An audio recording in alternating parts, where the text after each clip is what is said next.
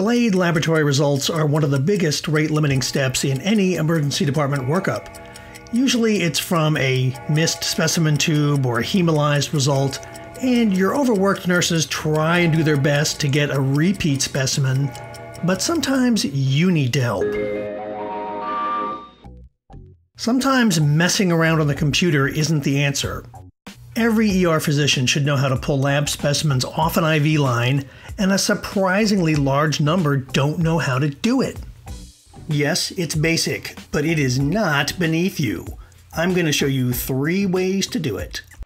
First, it's a myth that you can't pull good specimens off a small IV. You'll see I'm using a 24 gauge IV for everything.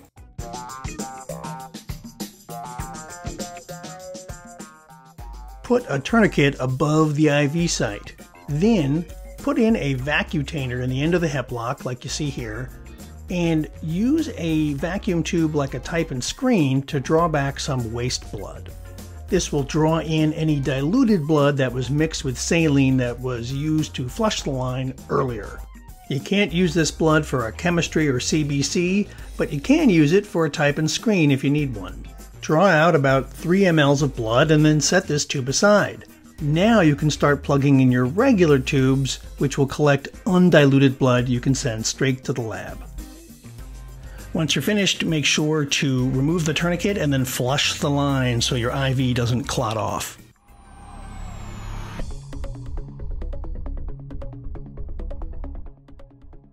Sometimes the vacuum on a specimen tube is a little too strong and the negative pressure causes the vein to collapse shut.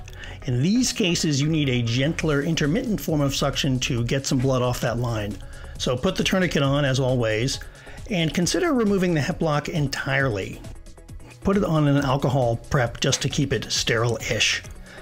Then attach a 3 cc syringe and gently pull back and forth on the plunger, kind of like milking a cow.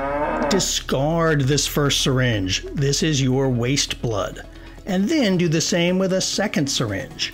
This will be the blood that you use for whatever lab specimen you need. How do you move the blood from your syringe into the lab tubes? Just pull off the top from the specimen tubes.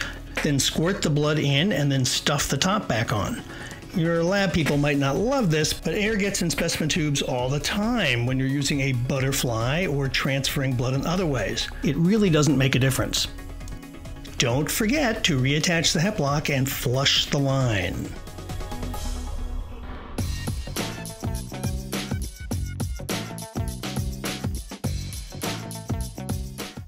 The last and slowest method is the drip technique. This is for veins that are so small, even a tiny amount of suction makes the vein collapse. Basically, what you do is disconnect everything except for the angiocath, let a few drops of blood go to waste, then pull the top off a lab tube and hold it under the angiocath hub. Blood will often passively drip into the tube.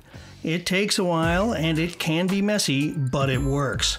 Normally, I would just stick the patient again instead of using this last method, but it is handy for infants or hospiceoid patients where the family is vehemently opposed to additional needle sticks. As before, put the top back on the tube and flush your line, because if you don't and you let it clot off, you'll look like an idiot.